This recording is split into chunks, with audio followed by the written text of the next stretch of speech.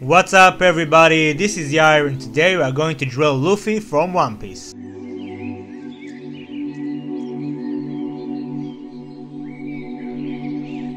Okay, so what do we got here?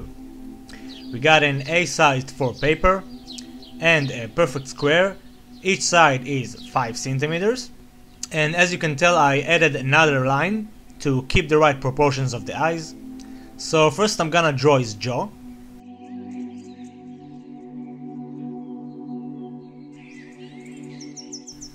Then I'm gonna draw his eyes that kinda looks like squashed circles.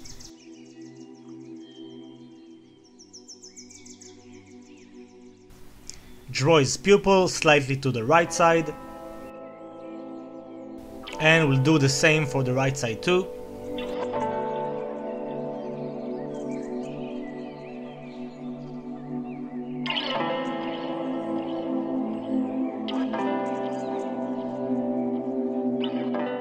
Add his eyebrows by drawing 2 curvy lines.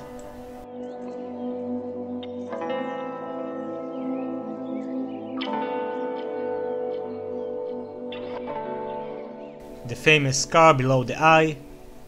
Then I'm gonna draw the nose, which kinda looks like a rhombus. And the light will come from the left side, so the shadow area will be on the right. Now we're gonna give him that big smile. And add a curvy line to indicate his teeth. Okay, so because his face facing up, we're gonna draw his ears below. If you want, you can use a roller to keep the right proportions of the ears.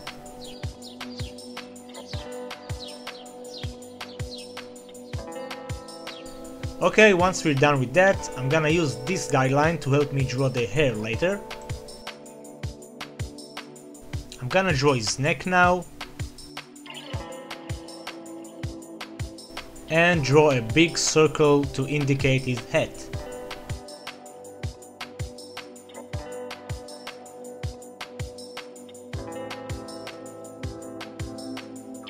Okay, and now we can draw the hair.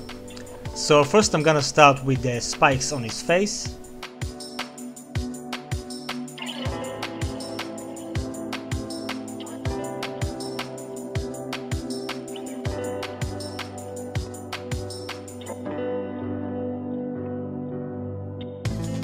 Then I'm gonna add the rest of the spikes.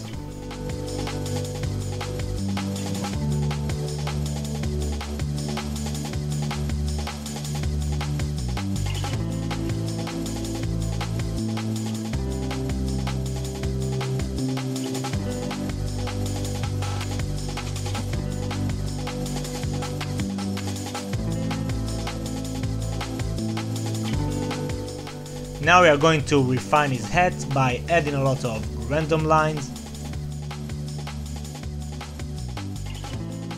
Awesome, and we are pretty much done here, so we can go on and draw the torso. So first I'm gonna start by drawing the shape of his torso.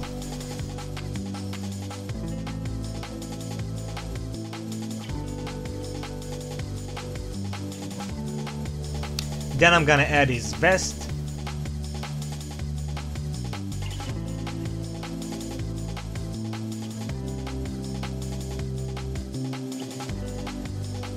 The collarbones and the chest.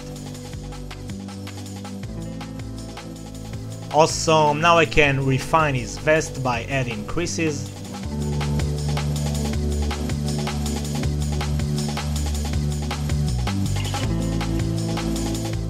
I'm gonna refine his arms by giving a small bump to the shoulder. Now I'm gonna add more creases and of course his button.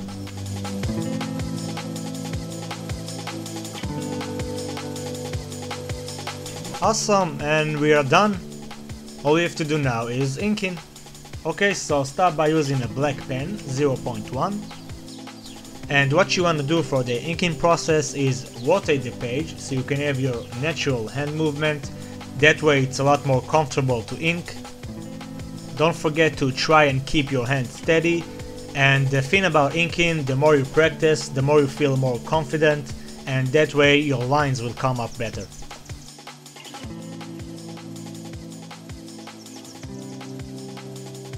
Awesome, once we are done with that, I'm gonna use the charcoal eraser to get rid of all the lead. And then I'm gonna use the eraser stick for the stubborn parts. And make sure to do a fine job erasing the lead, cause you don't want the lead to smear all over your page. Okay, once it's all clean and shiny, we can go on and use the Copic markers. So I'm gonna use Copic markers Chow. If you don't know, those are alcohol based markers, which means they can blend very good. I'm gonna leave a link in the description box showing the exact number of Copics I'll be using and other materials as well. Okay, so first I'm gonna start by using E00 as the brightest color. Then I'm gonna use the main color E51.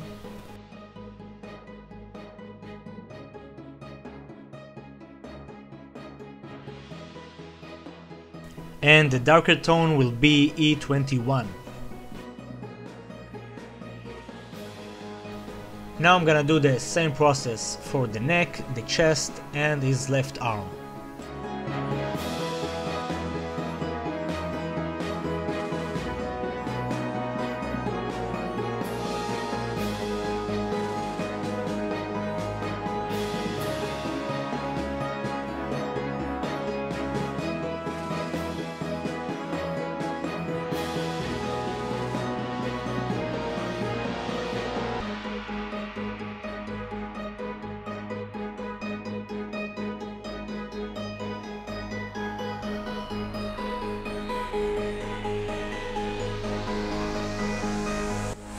Okay, and now I'm gonna add an even darker color.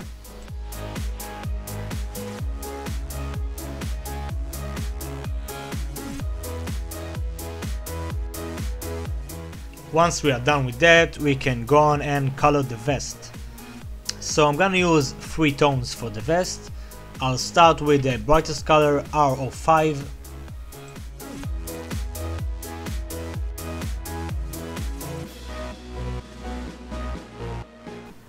Then I'm gonna use R27 and basically cover the entire area.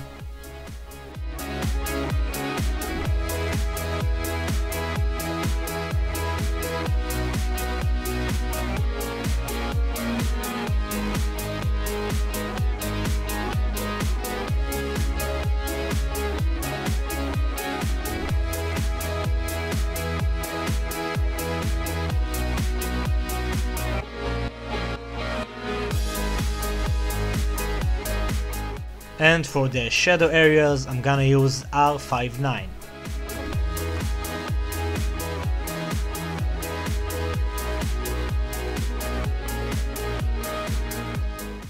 Awesome, now we can blend it using R27 again.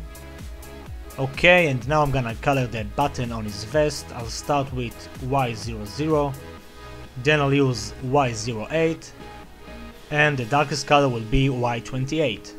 And if you want, you can use the colorless blender to blend it even more. Awesome, once we are done with that, we can go on and color his face. So just like we did before, I'm gonna start with the brightest color, which will be E51.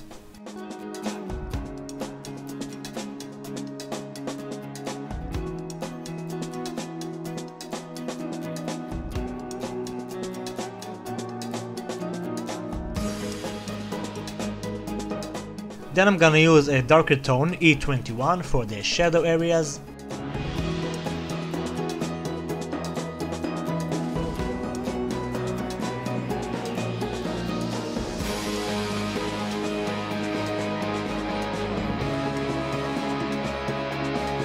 I'm gonna blend it using E55 again.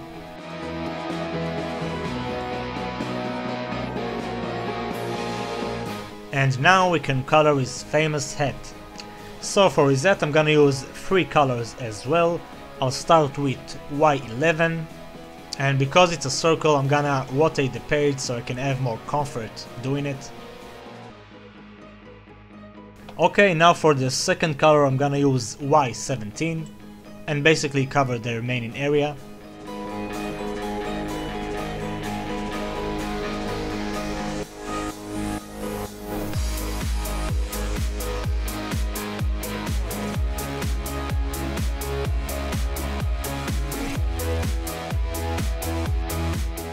and the darkest color will be YR23.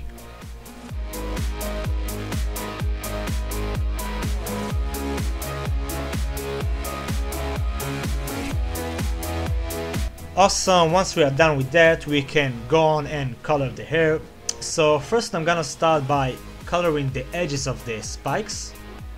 I'll use the black pen, and the reason I do it is because those edges are really thin, so I don't want to mess up.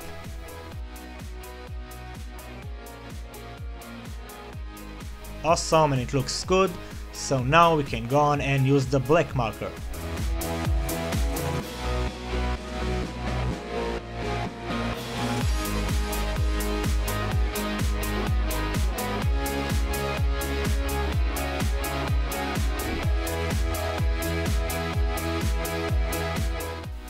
Once we are done with that, we can color the gums.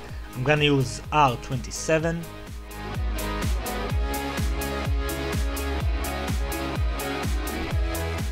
Awesome, all we have to do now is add a little bit of shadow to the left ear. And I'm gonna use C1 to add shadow to his teeth. And we are done, everybody! Look at that! This is how you draw Luffy from One Piece. I hope you enjoyed this tutorial, everybody.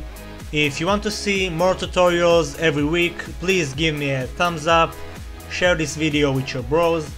Also, let me know what you think down below in the comment section. Make sure to check out my recent tutorials. Keep being awesome, and I'll see you on the next video. Peace!